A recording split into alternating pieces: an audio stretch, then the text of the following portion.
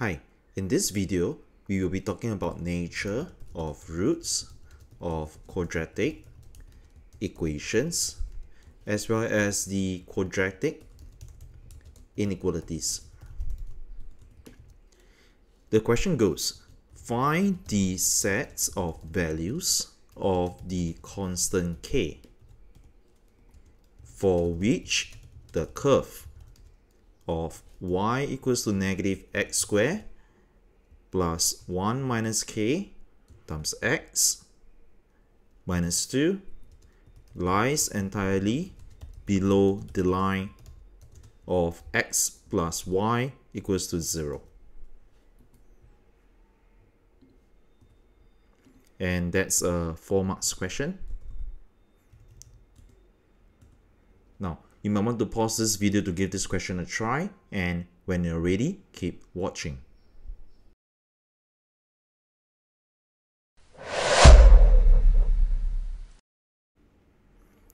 Now, we have the curve equation to be y equals to negative x squared plus 1 minus k times x minus 2. Now, let's note it down. So, y equals to negative x squared plus brackets 1 minus k close bracket x minus 2. Now, notice that this curve is a negative x squared curve. This implies that this will be a set phase curve. And by set phase, I'm referring to a maximum curve like this. This is a set phase curve. Now, what we're going to do is, in order to have a better understanding of this question, we're going to sketch this simple diagram out on the right-hand side of this video. So we want to refer to this part of it. So this is therefore my so-called curve. And for this curve, we will therefore have these equations right here. Okay, so negative x squared curve will therefore give us a maximum curve or a set phase curve like this. Let's continue with the question. Now, we also have another straight line known as x plus y equals to 0. So once again, let's note it down. So x plus y equals to 0. Now, making y the subject of the equation will therefore give us y equals to negative x. Now, once again, let's draw this line of y equals to negative x. Y equals negative x is a downward sloping straight line curve. So this is a downward sloping straight line curve like this. All right, so let's make it the same color like this. So therefore, it's a downward sloping, and this curve, this straight line is therefore a y equals to negative x. Let's do up this labeling here. Now you are told that this thing, the curve, lies entirely below the line of this straight line equation.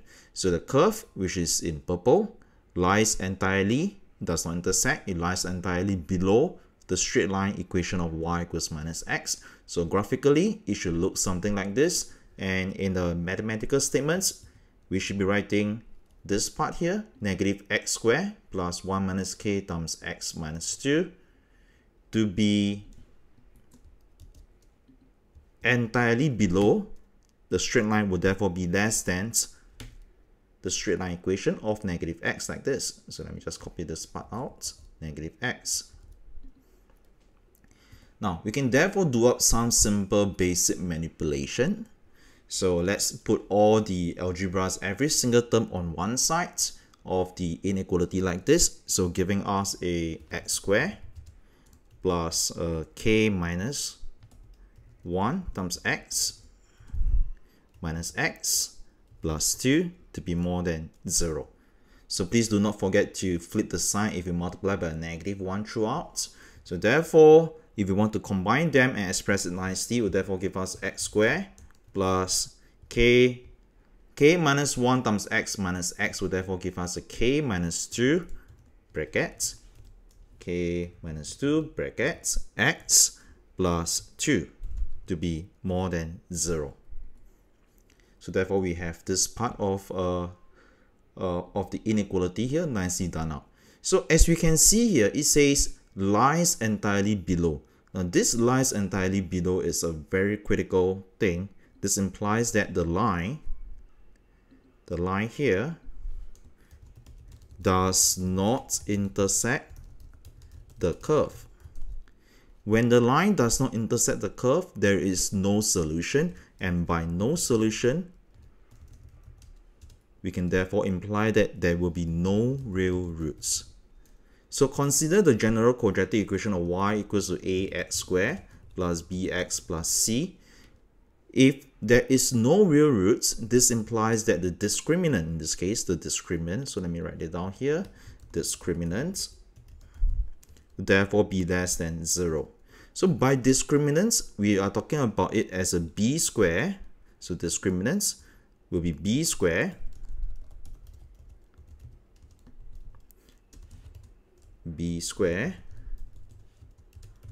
minus 4ac. So the b here refers to the coefficient of x, and the coefficient of x over here refers to k minus 2. So the coefficient of x here refers to k minus 2. So k minus 2, close bracket, power of 2, minus 4a refers to the coefficient of x squared. A refers to the coefficient of x squared, in this case is a 1.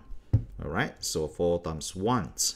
And over here, c refers to the constants. In this case, the c refers to the constants, the term that is independent of x. So the c over here refers to the 2.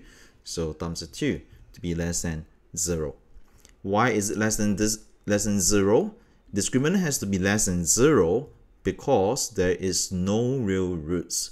Alright, there is no real roots. This is part of the quadratic formula, which is derived from the completing the square methods. Now, we can therefore continue to so-called simplify this inequality, giving us a k minus 2 power of 2 minus 8 to be less than 0.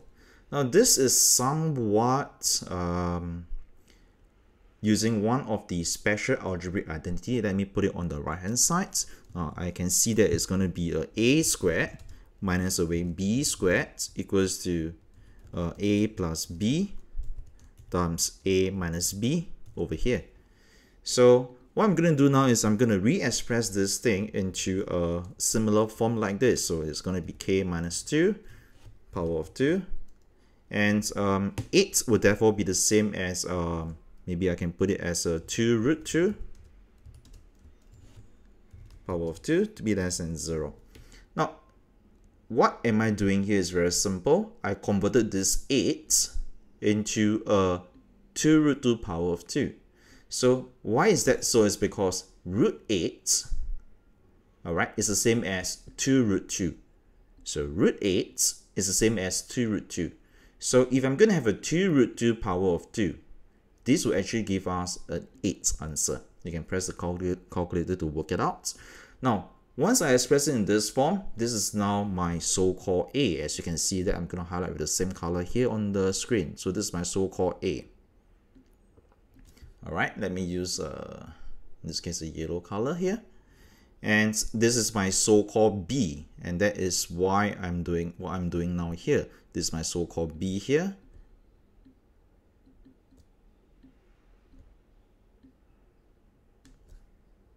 Let me highlight in greens here, and this is my B. And this is my B. So what I'm going to do now is very simply put it this way. I'm going to present it. Alright, let me scroll it out. So I'm going to present it like this, open brackets. A squared minus B squared would therefore be A plus B. So I'm going to call this as my A. So this will be my A here. So A plus B in this case. So this is my B here. Alright, this is my B plus B. And I'm going to close the bigger brackets here. So open another small brackets. So this will be my A. And this is now my minus B in this case, which is a 2 root 2, like this. So over here, A squared minus B squared is equal to A plus B, A minus B, using this special algebraic identity that we have learned it in our early years of mathematics. Now, presenting it nicely so that I'm going to present it nicely so that we can do it, can draw out this quadratic inequality. So having said that, it means to present it in this form. k minus away, I'm going to open a bracket, so 2 minus 2 root 2, close brackets, and this is going to give us, on the other side, will be a k minus away. So I'm going to open it again, so 2 plus 2 root 2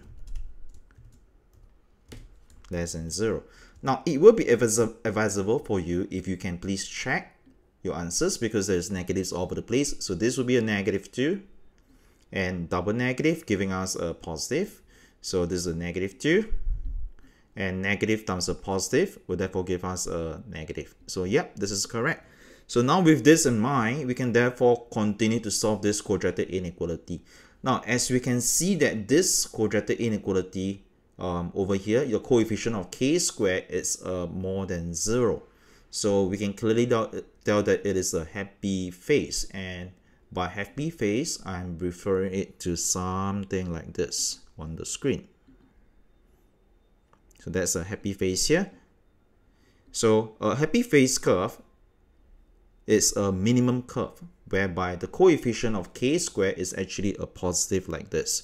So what we're going to do now is I'm going to draw this quadratic inequality in the graphical approach so that you can understand it better. So I'm going to continue with my k-axis. So my k-axis will therefore be here. Alright, so therefore, okay, let me make it the same color.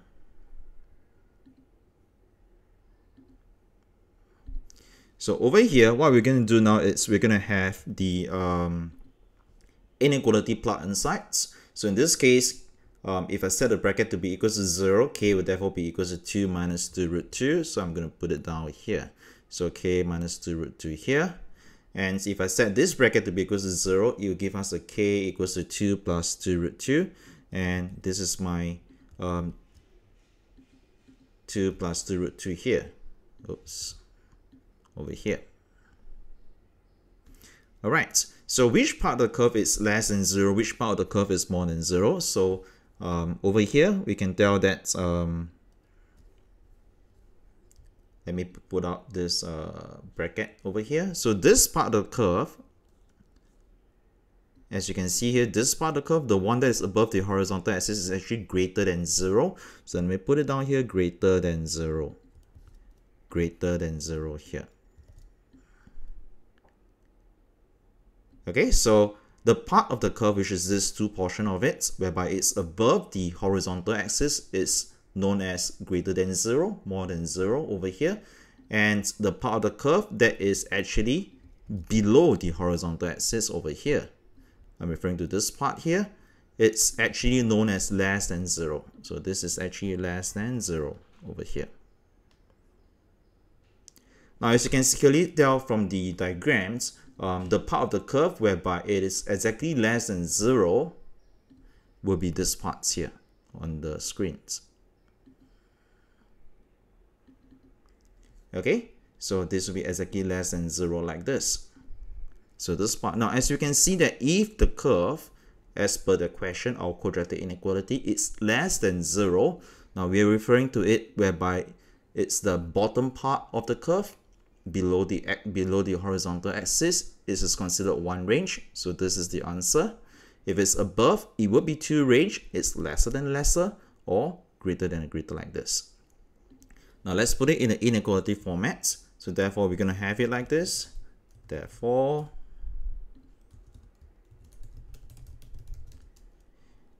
my range of inequality for k would therefore be, now I'm going to put in the smaller number on the left, in this case 2 minus 2 root 2 here, 2 minus 2 root 2, and k, and this will be 2 plus 2 root 2. So k will be in between 2 minus 2 root 2 and 2 plus 2 root 2, and it's not inclusive. Therefore, this is the whole answer for this question.